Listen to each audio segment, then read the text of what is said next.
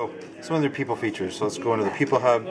Now, at first glance, the People Hub looks basically relatively the same as it does today, right? I have my recent contacts.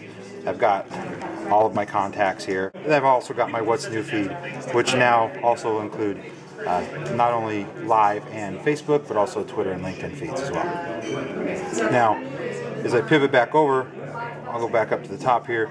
We've also got a feature called Groups, so I can come into my groups. I've got a BFFs group and a Friends group. So if I go into one of these, I can basically create a group with, my teammates that I work with at work, my family, my friend. I can interact with the group as well, so I can see what's new, filtered feed just for all those people that are in that group.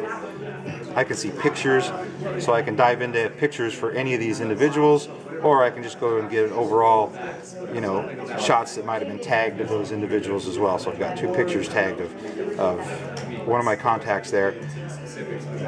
I can also do an email to everybody, so one shot works like a distribution list, and messages, so I can say I want to send a message to everybody.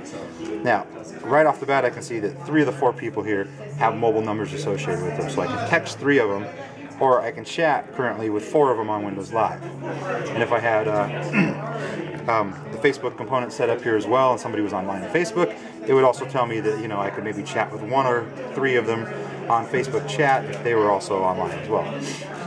So just one tap there, I can create a Windows Live conversation with that group, and it keeps that conversation together as a group. Actually, I'll just go back to that group again. So that group is pinned to my start screen. The basic Amazon.com application that's on the phone.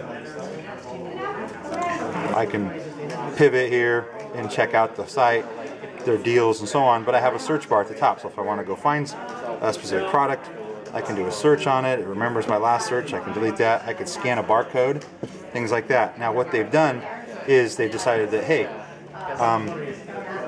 right now it's 3 taps to scan a barcode. Launch the app, tap on search, tap scan a barcode.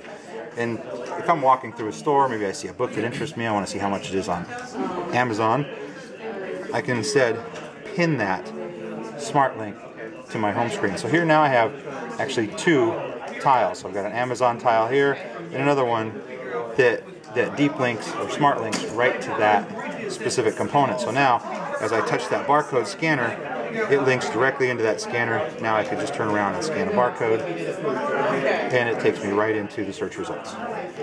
I've got a Best Buy application. I was looking for a new TV set. I found one that I wanted actually, and I pinned it to my start screen. And the tile is alive. It's actually telling me that there's a Best Buy 1 mile away that may have this in stock. So again, it's bringing that information that's important to me up to me where I live, which is on my start screen.